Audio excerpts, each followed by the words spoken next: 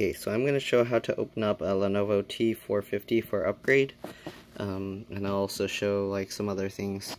So like for this one, the keyboard, they make it a little tricky, but what you gotta do is you pull this forward.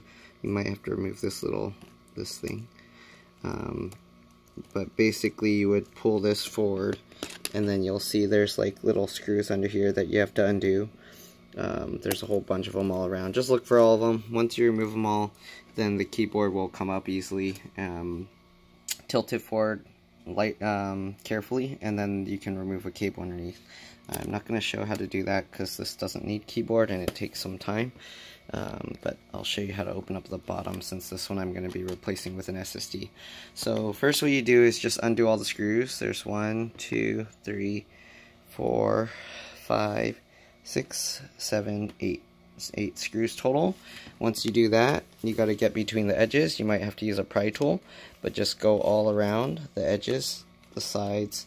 When you get to these areas, you have to pry like the individual pieces where it comes down from the top, just so you don't break anything.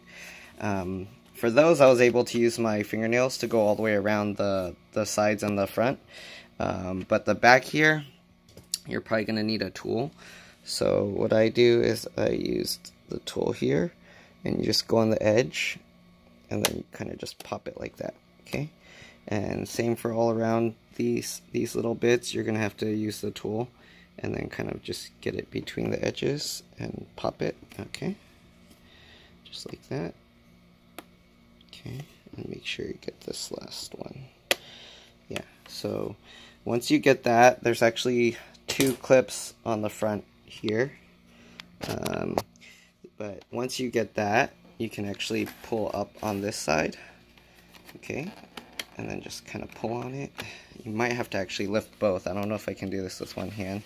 I did this earlier, but yeah, let's see here how I can show this, because you need to kind of pull it out this way while you're lifting up the back here. So I don't know if I can do this with one hand. Oh, there we go. It actually worked. So you can just pull and then try and like pull it forward this way, and make sure it's not catching on these. Make sure the screws, sometimes they might be slightly still connected, so make sure when you're unscrewing them to kind of lift them away so it releases. Okay, so there you go. I already took the hard drive out of this, but there's 2 slots here for the RAM. Took the RAM out already, but yeah, there's 2 slots here, and this is the RAM.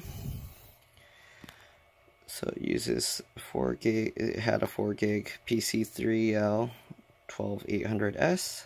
So there's, yeah, just DDR3. And then you got the CMOS battery here with the connector. You got this for the power button. You got the LCD connector here. There's a second battery in here. So yeah, make sure if you're gonna do anything that like with the screen to completely remove this. If you're kind of clumsy and you might drop something in here, you might want to also remove the battery and then just hold the power button for a bit to drain all the power. The processor's under this, so if you need to redo the thermal paste or something, you'll have to remove those 4 screws. You can see the fan, the connector here, then this connector, I'm not sure where that goes to. Oh, it goes to this USB port here.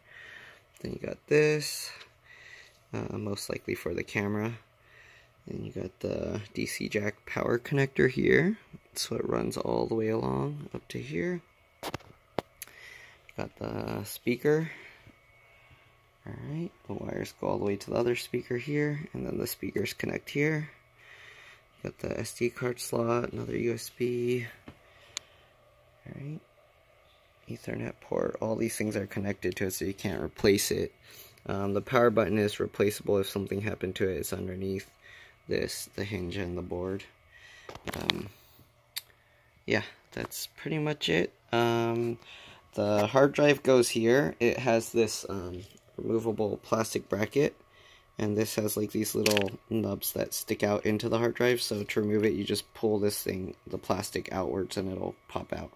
So the hard drive will be sitting in like this with 1 screw. You remove that screw, After that, you can lift the back of the hard drive up slightly and then just pull it out. This slot is like very loose, so it'll come out easily. But yeah, that's pretty much it. If you have any questions, just send me or just post a comment below and I'll get back to you as soon as I can. Alright, thanks for watching, and yeah, have a great day. Bye.